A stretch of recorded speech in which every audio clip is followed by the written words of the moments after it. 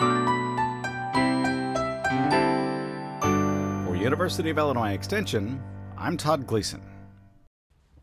The western corn rootworm is the most expensive insect pest of corn, and farmers across the planet battle it, and it just keeps adapting. Now the little bug that gnaws off roots and chews on ears has developed resistance to the first genetic modification made to corn to control it.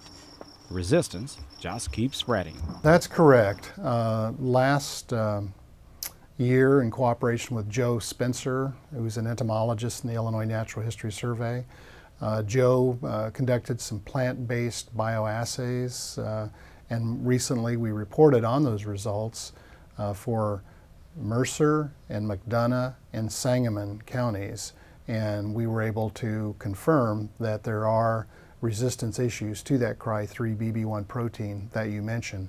That brings the total up in terms of confirmed cases to resistance in Illinois to 6 counties. Henry, Whiteside, and LaSalle counties round out the confirmed list. 2 more, Livingston and Kankakee, may yet be added to that tally. However, more tests need to be run. Farmers in the meantime are turning back to the old standby soil insecticides to protect the corn crop. This is happening in Illinois, Iowa, Nebraska, Minnesota, and South Dakota. So we're seeing this planting time use of soil insecticides increase pretty remarkably, and that's unfortunate in some respects because in most cases a lot of producers have switched over to the pyramided Bt hybrids. Again, these are hybrids that are expressing not just one rootworm protein, but 2 proteins.